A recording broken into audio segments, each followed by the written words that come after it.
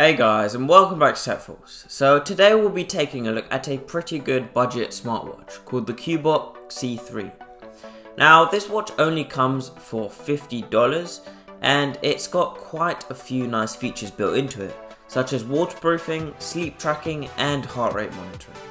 So let's take a look and see whether this smartwatch is actually worth buying.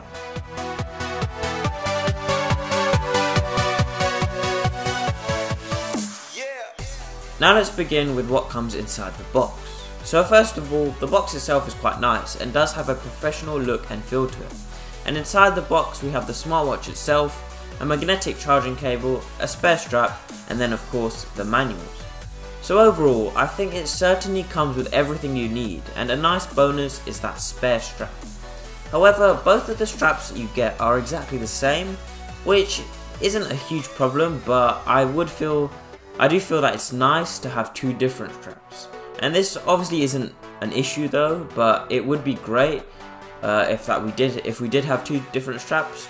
But then again, we do get a spare strap, which is something that doesn't really come with smartwatches these days. So in terms of the design of the smartwatch, it's surprisingly very nice. Considering it only costs $50, you wouldn't expect it to have such a refined finish.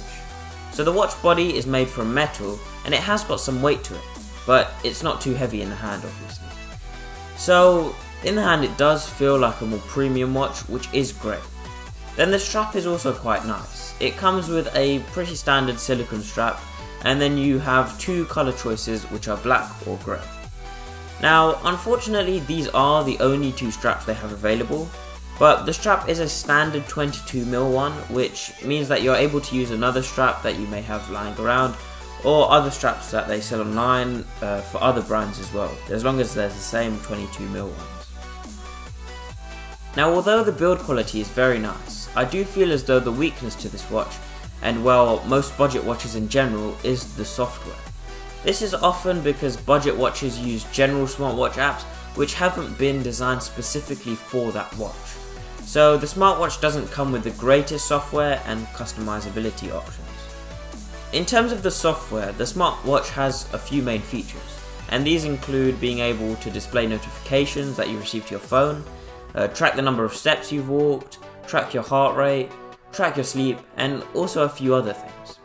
But then again, for $50, these are all of the basic features you would expect to find. And in general, navigation around the watch is also very straightforward.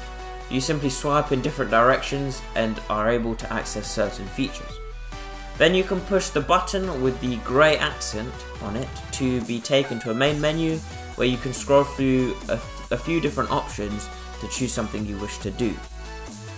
So overall, this smartwatch certainly has some great features built into it, and considering it's only $50, I would definitely think about buying it. Compared to other smartwatches on the market at this price point, it's certainly quite a bit better, as it has all the necessary features you'd want. And on top of these main features, you also have waterproofing, which means that it's safe to wear in the shower or even in the swimming pool. Therefore, I'd highly recommend you go to the description below and click on the link to find out more about this watch. And whilst you're there, don't forget to subscribe and leave a like. Thanks for watching, and goodbye.